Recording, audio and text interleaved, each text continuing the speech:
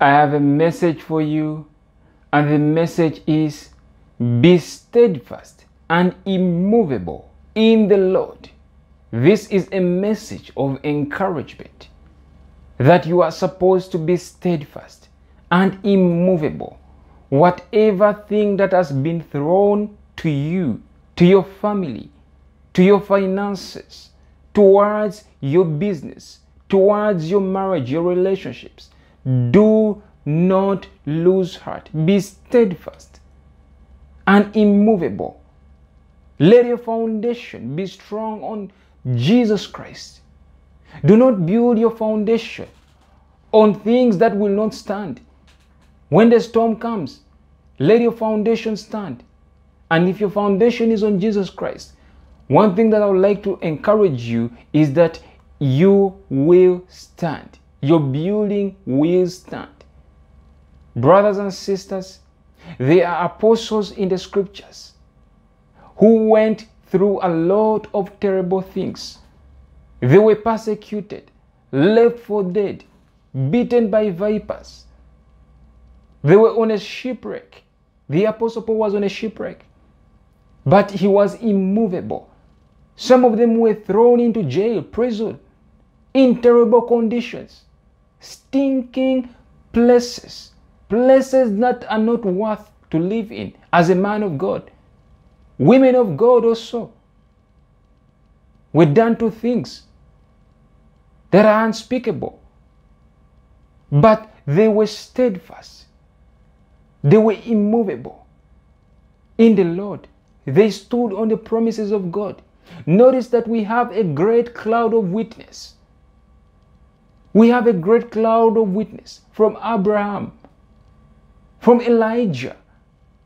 These men who faced people like Jezebel, but they stood on the promises of God.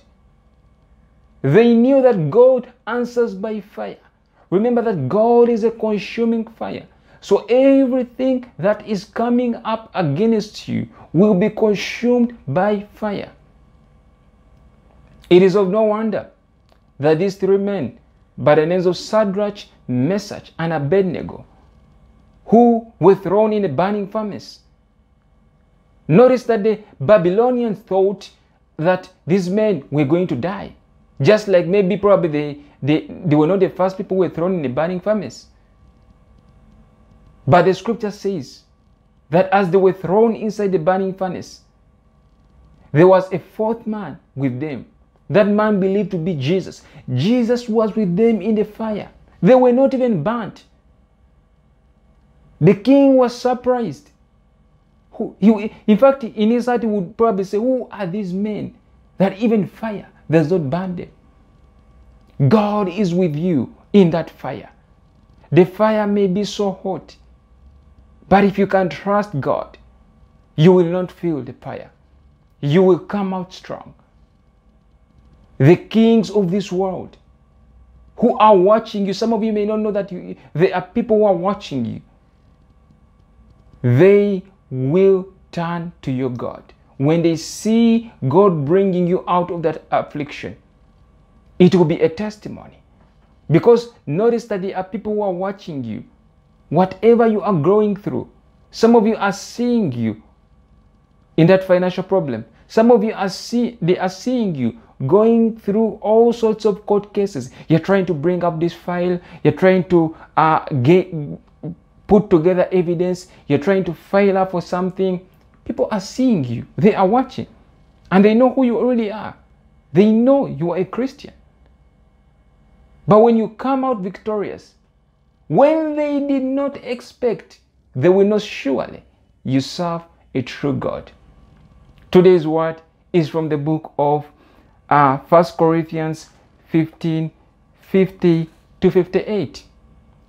1 Corinthians 15, 50 to 58. And it reads, "Now this I say, brethren, that flesh and blood cannot inherit the kingdom of God, nor does corruption inherit incorruption. Behold, I tell you a mystery, that we shall not all sleep, But we shall all be changed in a moment, in the twinkling of an eye, at the last trumpet. For the trumpet will sound, and the dead will be raised incorruptible, and we shall be changed. For this corruptible must put on incorruption, and this mortal must put on immortality. So when this corruptible has put on incorruption, and this mortal has put on immortality, then shall be brought to pass the saying that is written, Death is swallowed up in victory. And death, where is your sting? O Hades, where is your victory? The sting of death is sin, and the strength of sin is the law. But thanks be to God, who gives us the victory through our Lord Jesus Christ. Therefore, my beloved brethren, be steadfast, immovable, always abounding in the work of the Lord, knowing that your labor is not in vain in the Lord. Be steadfast, immovable. Now the scripture says that our flesh and blood cannot inherit the kingdom of God, nor does corruption inherit incorruption. Flesh and blood will not inherit. But brothers and sisters, you have been born again in Christ Jesus. The scripture says, behold, I tell you a mystery. This is a mystery that even the world cannot comprehend. Even the teachers of the law, some of them cannot comprehend it because it's a mystery. It requires wisdom. It requires wisdom from God. The scripture says, we shall not all sleep. Now when the scripture talks about sleeping, it means death. Look at Jesus. When Jesus heard that there was somebody who had died, Jesus said, that person is asleep. Meaning that he had died. That person was dead. So sleep is referred to as death.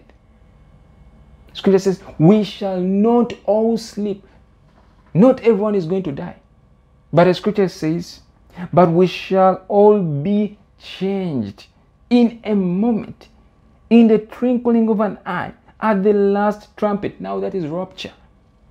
Jesus is coming back very soon, brothers and sisters. For those who are living a life that is not full of God, are now scared.